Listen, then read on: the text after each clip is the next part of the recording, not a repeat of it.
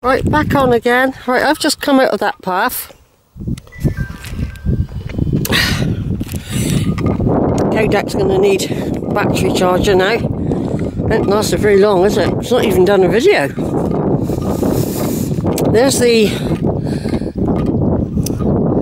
plantation, I call it the plantation. The trees there were planted in memory of people who served in the Second World War. I don't know if it's... I think they might have been killed. There's a girl just past me, walking quite fast. People are so fast, you know, compared to me. She's hammering. She might not be hammering along. Some people just walk fast. I got little legs.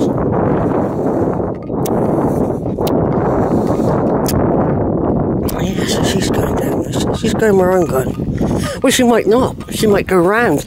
There's Alfoxden Park, where those trees over there are. And that's where Alfoxden House is, in there. But we're not doing it today. We haven't got time. Basically, I'll hardly have time to stop at Holford. I hardly have time to stay there. Basically, I'm hoping the bench will be free. I'll finish my crisps and my cheese. I forgot to bring cake. I thought I had everything. Don't matter. And then we'll have to head back. I'll probably walk the first part of the Holford Green quite quickly because, like I said, I prefer to leave that bit out and just get straight into the combe. But it doesn't work like that. You still have to go up that long stretch before you actually get near where all the streams are and everything. But, yeah, I'm going to have to start... You see, if I do it in the week, I've actually got to pay the full price for the train. It's quite expensive. You're going from £7 to 20. The only time I can do an ordinary fare is on a Saturday. But the weather doesn't play that game. You see, the weather could be sunny, brilliant all week, and then rain on the Saturday. Or the train could be on strike. So there's a plantation. When we get there, I'll put the charger on the back on the camera. Hasn't lasted very long, the camera. And like I said, I haven't even done...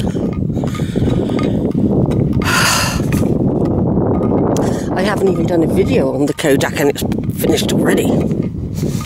Is it? So, there we go. It'll take a couple more shots. Will it? Yeah.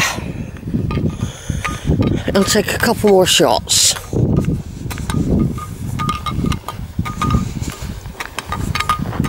I can probably do one now of that.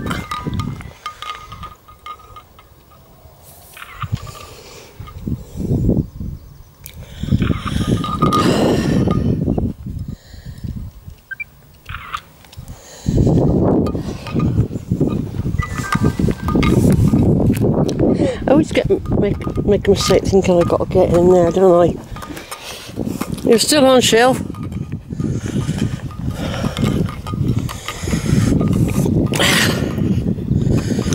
So there we go, this is what I come out for, this beautiful place. Absolutely beautiful. And while I'm up here, once I'm in the combe, I don't see this, see? That's the idea of this walk. I usually try to do Alfoxden House. I like to see how the place is doing. I haven't been out there for a year, but I will come out. I will do it. Because I want to do Smith's Combe. So I might possibly do it then. It's quite a long walk again. And that walk across after you've reached Smith's Combe is really long and exposed. and it takes you into Alfoxden Park. And things like that.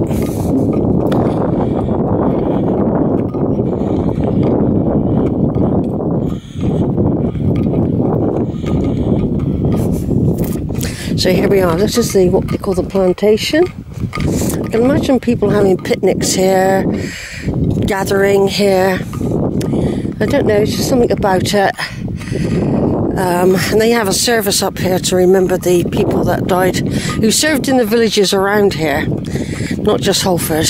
And they've planted new trees, but the cows, when the cows are up here, they often eat the saplings.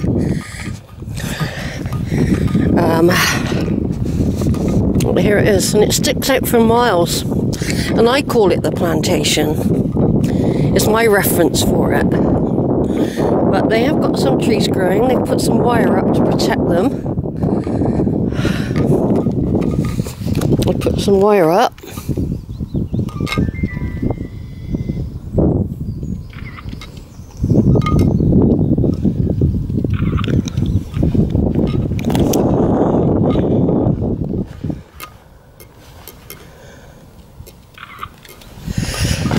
And over here you've got the stone.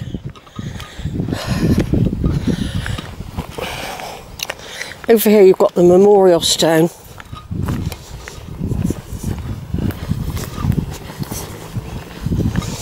And the children, and well, some people place stones, pebbles. It looks a little bit unhappy, doesn't it? These trees were planted to commemorate the men and women of Holford and Kilve who served in the war, 1939 to 1945.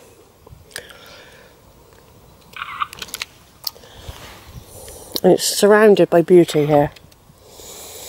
Is it? Yeah, it's absolutely surrounded by beauty.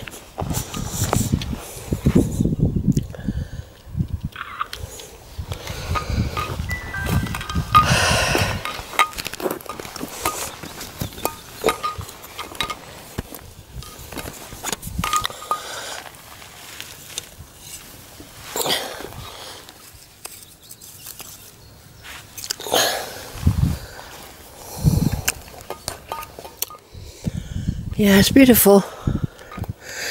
It's a beautiful location. When I'm on higher hair nap over there on that big hill, on the cairn, where I placed a stone for my family and friends in October last year, I looked over here and I could see the plantation. Now the day I would put that stone on the cairn over there was October the 7th. And unbeknown to me, when I placed the stone on the cairn, on that beautiful morning in October, a massacre had taken place in Israel, near the Gaza Strip. And it was the start of a very brutal, horrendous revenge, if you like. But there's lots of theories. It's still going on. There's a lot of... Well, it's just really horrendous. You just not got to go on the news. But that day when I went there, I chose that day. It might have been a Saturday. I can't remember. But I didn't know until I got home either, because I'd been out all day, like I am now. I haven't got the radio on. I knew nothing until I got back. And I thought, wow, I've just been over Crocombe, walked all the way to Higher Hair Nap, stopped there a little while, placed a stone, and I looked over at the plantation, I remember.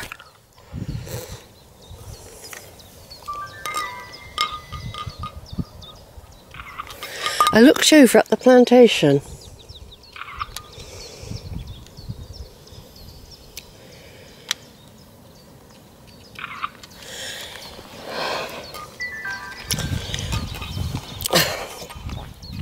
Right, I'm going to turn off for a little while now, folks. We're going downhill. We're going to join an old drove, which is part of Alfoxden Park, and the house. The house will be in there somewhere. Like I say, I can't afford the time today. Not with me relying on public transport. I just can't. I'm going to be late as it is getting back. Holford to me, I need to get to Holford and sit on the bench and have a bit of a picnic. And then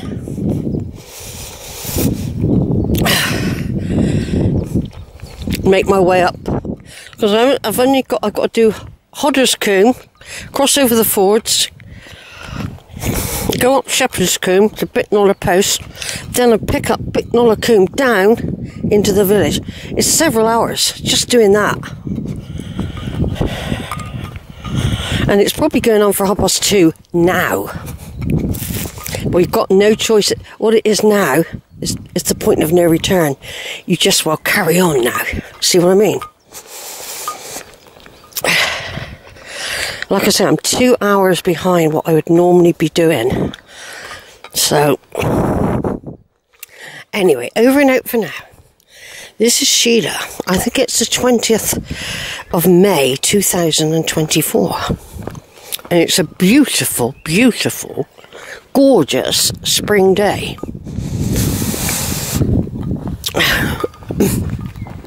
Right, we're walking down the drove now. Pretty drove.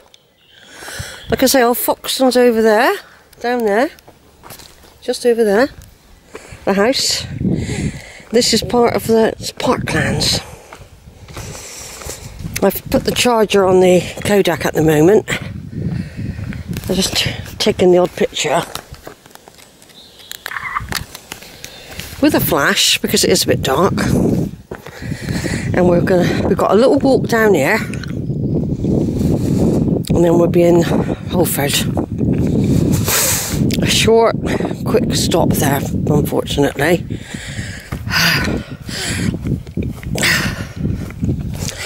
Even when I had the van, I used to park the van, go on my walk and all that. But at the end of my day, I would still go over with a drink and sit on the bench.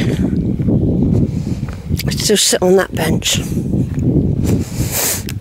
Where I think it might have been 2017 or something like that. Or it could have been, it was some time like that. It was before Jude died. I went over there and I'm sure I saw Jude and Stuart. I should have taken a picture. I should have gone up to them. Sat on the bench. They didn't look very happy. I'm just wondering if it was one of those walks I did when she'd only just got the news, maybe 2017 in the summer, because I was always over because I had the van. I just wonder if it was them. We didn't see a lot of each other, so I probably thought it wasn't and just carried on my walk. You know?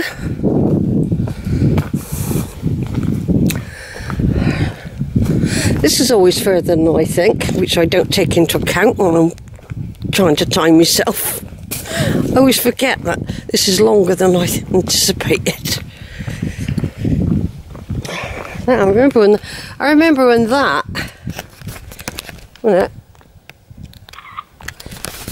remember when that tree first tipped over. A couple of years back now.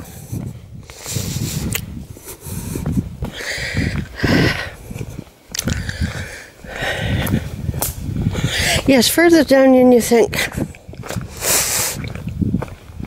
Of course, there's no way I can get home without a train, by the way.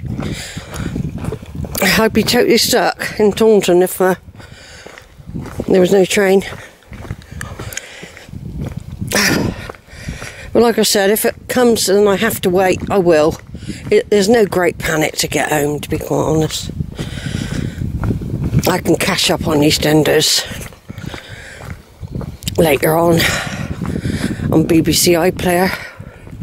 Why don't you get over there and walk on a flatter bit, Sheila? Yeah, that's why I like EastEnders. I don't know if I've mentioned it before. I do, actually. A little bit of fantasy, bit of soap.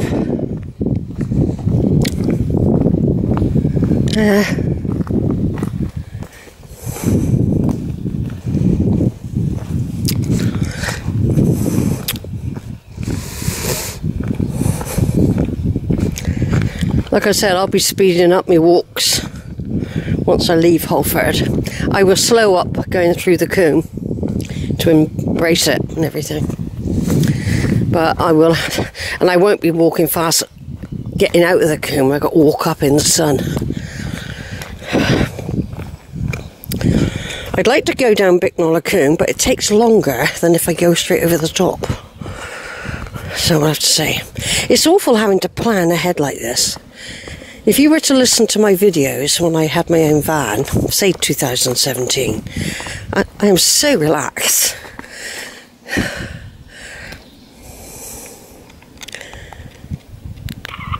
I'm so relaxed. I don't even mention anything about a bus. Don't you know? Not mentioned at all. Totally relaxed.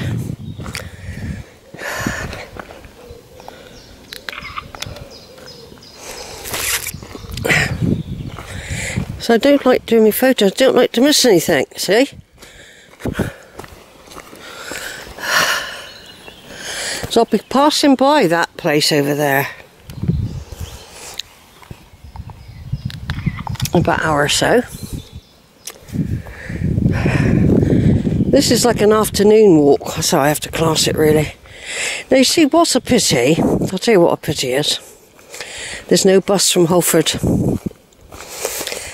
There used to be. There used to be a Holford bus. It wasn't very frequent, but you could always plan your day to get that. I think it was 3:30. It was something ridiculous. But there was a bus.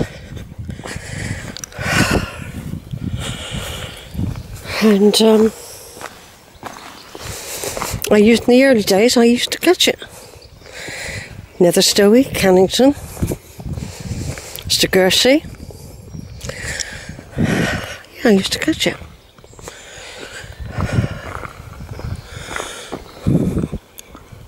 So the reason I'm taking care is I broke my wrist a year and 4 months ago. And that was just tripping over something. I actually landed on my wrist with my body tucked under me. It's quite nasty. Very, very painful. Right, I'm going to swap hands in a minute. Let's get through the gate.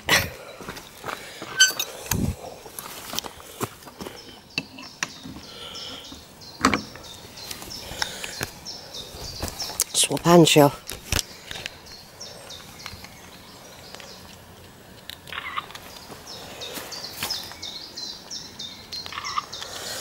And then we go down here.